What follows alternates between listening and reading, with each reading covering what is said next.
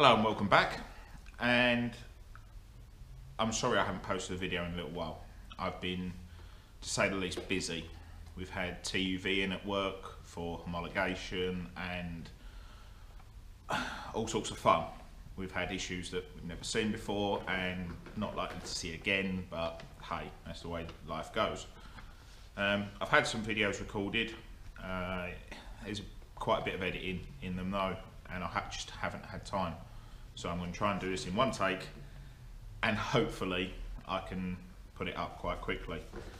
So tonight, what I wanted to talk about is, it's mid-December, what I've got going on for next year, what I've got confirmed, what is confirmed work, but I need to ask the owner for YouTube permission.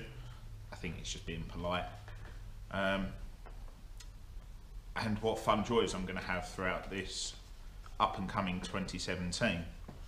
Now, I'm looking at the show notes. I've got to start with, first thing, I'll be picking it up at the end of this month along with a couple of other bits. A Clio 182 engine build. It's for a friend of mine. I've actually yet to ask him about putting it on YouTube, but I'm sure it'll be fine. It's a 182 Clio Cup car, and the engine's getting tired, so it's just a refresh and take it back up to him. I've got one, possibly two, maybe even three Saxo engine builds that are going to be coming onto YouTube this way. One or two will be mine, and another one will be for Greece, so they will be coming. From the lad with the Clio, he's bought a toolbox stack. Now it's an old snap-on one, non-roller bearing, but it's good for what he wants it. Now we got the whole lot at quite a deal, and I said I'll buy the top box off of him. 40-inch wide top box. Now I've got my snap-on road chest that quite a few of you may have seen already, and since then I've picked up a Blue Point tool trolley thing, and what I want is this toolbox. When I go and pick it up, I'll show you. It's not pretty. The bloke who's owned it before has decided that Snap-on's lock wasn't good enough, so he's taken the lock out and he's welded an eye to the front. Really? Snap-on toolbox and you weld an eyelet to the front and don't even paint it? Yeah, that's what you can see. There's no real dents, there's no real damage, it's just, really, at least look after your stuff. So there will be that. That will be going the same colour as my race car, which for many of you that have wondered, yes, it is Snap-on Extreme Green. I bought my toolbox. I've got a big classic 96 Snap-on toolbox, and when it turned up I was amazed. I saw it on the rock and roll cab van and went, I'm having that one. So I did. And when it turned up in the workshop, yeah, I love it, it's great. So I pulled a drawer out of it, went round to the paint shop, gave them a drawer of a brand spanking new, however long it took me to get the drawer out, minute old toolbox, and said, match that paint colour, can I have 5 litres, because I'm going to paint my race car that colour. So that is my race car colour. Yes, we've got toolbox restoration, so I'll be doing that. I'll be cutting the lock off the front and we'll be going from there. Also, a bit of fabrication, or in my instance, fabricable. It's far more accurate. I'm going to build a stand, so I can put the 40-inch top box in the bottom of it, my road chest in the top of it, and from memory I think my road chest is 26-inch wide. So I'm going to have a 14-inch end plate, and I've got some things going around in my head, but I'll start drawing stuff up. So yeah, we're going to have the roll stand for them. We're going to be having some Honda race car stuff. Obviously we're going to be continuing with the Saxo race car stuff. More for the Greek market. I do quite a bit for the lads over in Greece. We're going to have some Cosworth road and dyno mapping. To be honest, I think what we're going to do is get it started, get it running, get it driving around their yard, get it 95% of the way there, take it to the dyno, run it up to what it can do, 100%, and then basically take it back out on the road, do gear torque reduction and anti-lag and stuff like that out on the road, which out there is perfectly legal and it's really complicated, so I'm not going into that. Obviously we're going to have race weekends coming up, and I've got some dates. We're going to be having race weekends for the Saxo and the Honda. We're going to be having some race weekends in Greece, and I'm supporting the Clio as well that I'm building that engine for, so it's going to be a good laugh. I've got a front bumper build from the Polo series. I'll go into it when I do the bumper build, but I've been having some issues with yard and trailers and moving, and yeah, I think I might have given that one away, but we're going to be going obviously over to Greece, so you're going to be coming with me, and if you're in Greece, we're coming for you. That's a laugh, you know, we get loads of stuff done. And the last thing that is definitely confirmed is engine and gearbox stands. Now, I've had this issue for a little while. You have an engine with a gearbox bolted to it, and it doesn't sit on the floor. You can't move it easily, and people say, oh, take the gearbox off of it. Yeah, great, thanks. I've still got maybe 100 kilos, 80 kilos of engine that I've still got to try and drag around on its sump. I don't like this. So I'm going to build like a frame. Again, I've got some ideas, but when we get the engine and box on the crane and start measuring and stuff like that, and I want to build it so that you can have an engine there on its own, or a gearbox on its own, or you can have the two together. And yeah, I've got some ideas, but nothing confirmed for that. Unconfirmed but possible. We may very well be having a YB Cosworth build coming.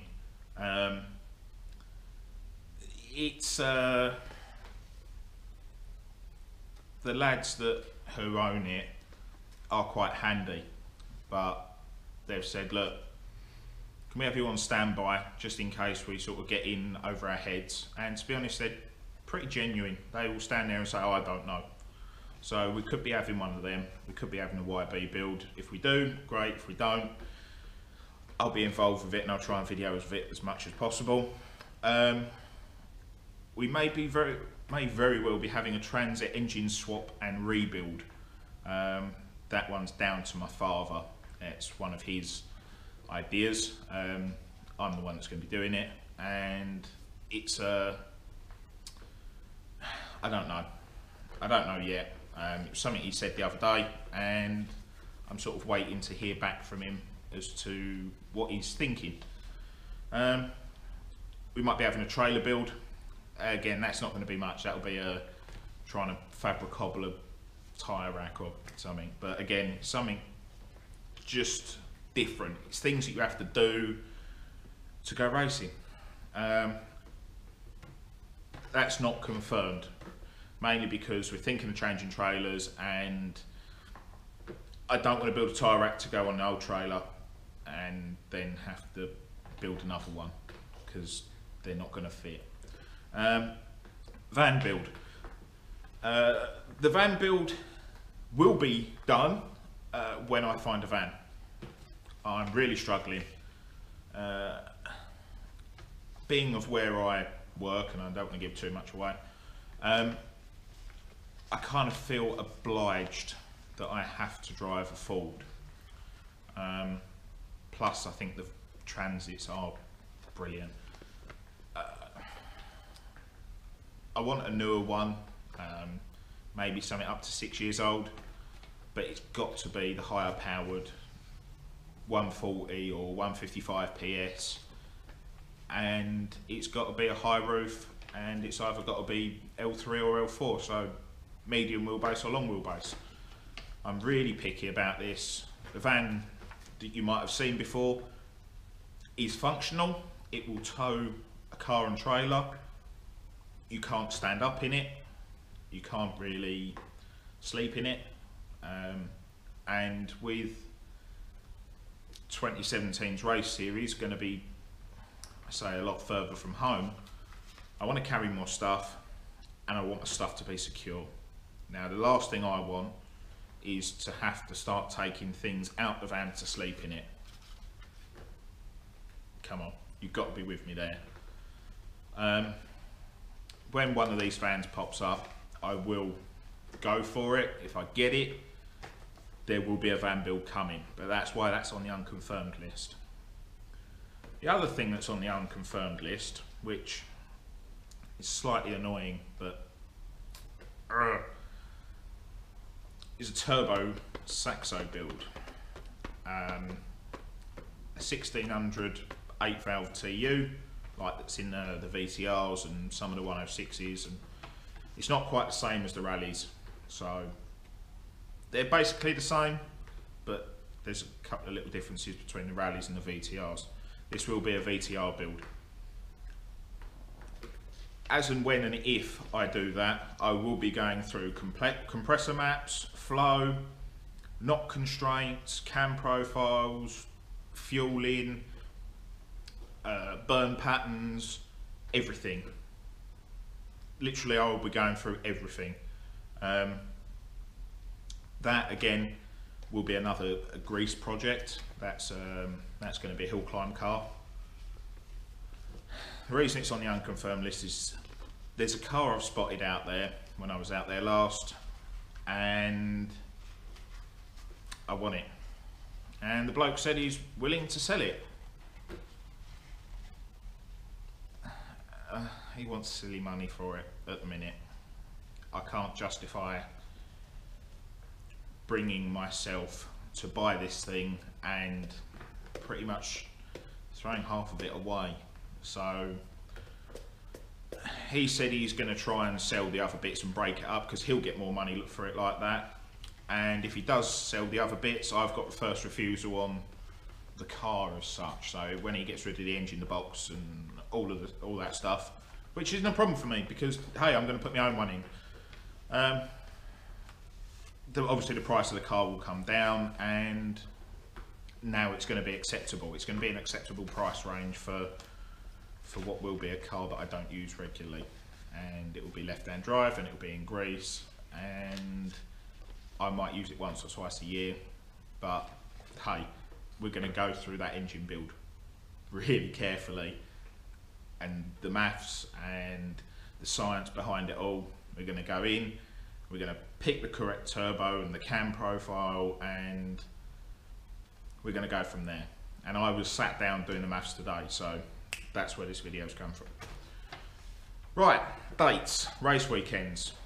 I would show this to the camera, but my legible scribbling might be difficult to be made out. I'll show you it anyway. I'll throw it on the floor first.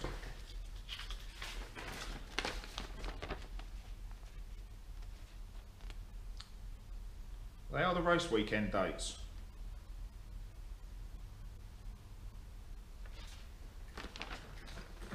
Unfortunately, one of my races, and my good buddy with the Honda, we race in the same series, and mine's a 1600 and his is obviously a 2 litre Type R EP3. I'm doing that because it's over there. We should be in different classes. but because of the modifications that are on mine, they've said, yes, I can come and race. My car is outside their regulations, but I will take a penalty for it. Now, they couldn't decide on a happy weight penalty and still be safe. They didn't want to start basically adding 250, 300 kilos in my car, because where can you bolt 300 kilos down safely? You can't really. So they've moved me up upper class. I'm racing 2 litres. It has its advantages against them, and it has also disadvantages, but you may very well have seen that in the Victor Meldrew race. In qualifying, I was behind Martin, and again through the corners I had loads of pace. Get on the straight and I struggled. So yeah, let's see where we can go, but we're in the same class. The first race of ours and the second race of the Clio clash. They are on the same weekend. Obviously I want to do the first race of mine because it's at Cadwell Park, and I love Cadwell Park, and it's brilliant, and it goes up and down, and it sounds really stupid, it goes in the ends meet, so it's a circle. But yeah, I love Cadwell, it's great. So I think I will be attending my first race meeting, and lad with a Clio, unfortunately, might struggle a little bit at Snetterton. He's not going to struggle without me, but he will have one of his other, what's the word, helper? Elf?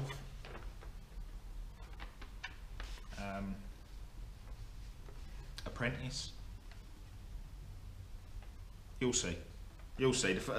We'll go to the first race at Alton Park, and you'll see. I'll introduce you to them all, and yeah, say no more. Apart from that, for the Saxo, we've got April 22nd, 23rd at Cadwell, May 20th and 21st at Brands GP. That's a good one. June 3rd and 4th, Silverstone National. July 1st and 2nd, Silverstone GP. I wouldn't do that one. August 19th and 20th, Brands Hatch Indy. That's the German festival. So I'll be rocking up, sporting the French. That's going to be fun. September 23rd and 24th, Donington GP. October 14th and 15th, Snetterton 300. That was for the me and the Honda. The Honda, I think, may very well have 2 races on its own, which will be the March 25th, 26th at Brands Indy, and November 4th and 5th at Brands Indy. For the Clio, April the 1st is Alton Park, April the 22nd, 23rd is Snetterton, May the 28th is Croft. We're going for Croft. June 17th and 18th is Brands Hatch. July 29th and 30th is Cadwell Park. August 26th is Thruxton. September 30th and the 1st of the month after, October, is Donington. Didn't say if it was Indy or GP, but Donington. This is going to be a lot of fun. That's 7 for me, 7 from the Clio, 2, that's 14, 16, 15 race events. So 15 weekends out of a possible 52. Haven't put the Greece ones in there.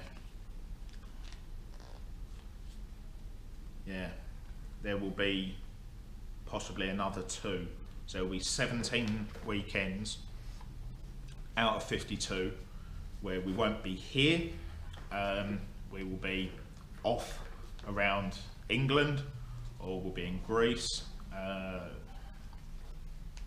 There may very well be another trip to another country, but I don't want to say anything because there's a fair chance it might not happen, but it's hopeful.